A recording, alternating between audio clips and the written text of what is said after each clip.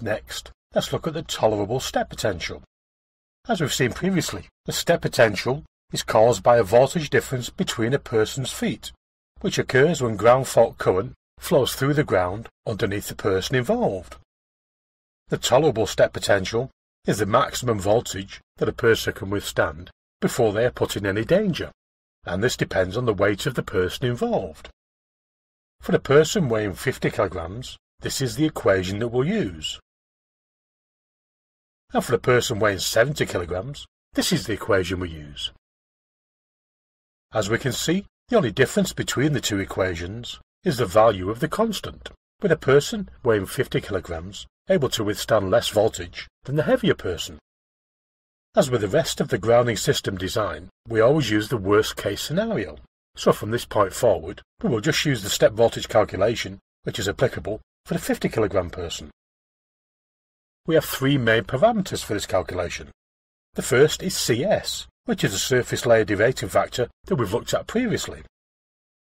The next is ρS, which is the resistivity of the surface material in ohm meters. And finally, we have TS, which is the duration of the shock current in seconds. CS and ρS we know about. What about the duration of the shock current? Well, this is the maximum amount of time that a fault current will be in place. Most modern substations will detect and clear the fault very quickly, usually in 1 or 200 milliseconds. But as usual, we take the worst case scenario and we normally use a TS value of 1 second, which gives us an error margin in case one of the protection system fails. As we can see from this equation, as the resistivity of the surface material increases, so does the tolerable step potential, which makes sense, as the surface is giving you more protection. What happens if we have no surface material? Well, CS becomes 1, as per the previous lecture.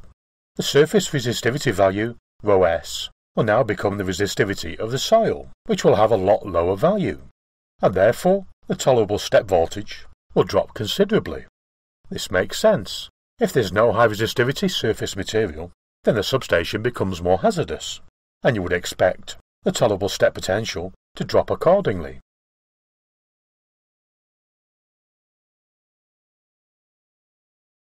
Let's now do a worked example.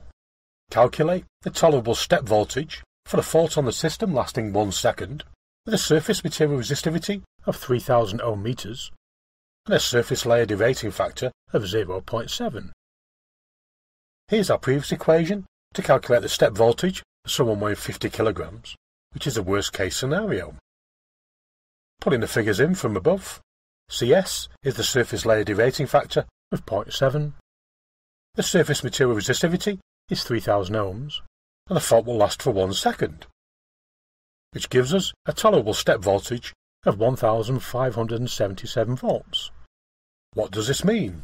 Well, in the next lecture we will calculate the actual step voltage that we have for the substation we're looking at. We have to make sure that the actual step voltage is less than this value for personnel to be safe inside the substation. If we keep the other parameters the same and vary the fault clearance time, we can see this has a significant effect on the tolerable step voltage. For 0.5 seconds, we get a value of 2231 volts. But if we assume that all of the main protection systems have failed and we get a fault clearance of 3 seconds, the tolerable step voltage drops all the way down to 910 volts. This makes sense. The longer a fault is applied to the human body, the more danger the person is in, and the safe voltage that they can withstand will therefore reduce.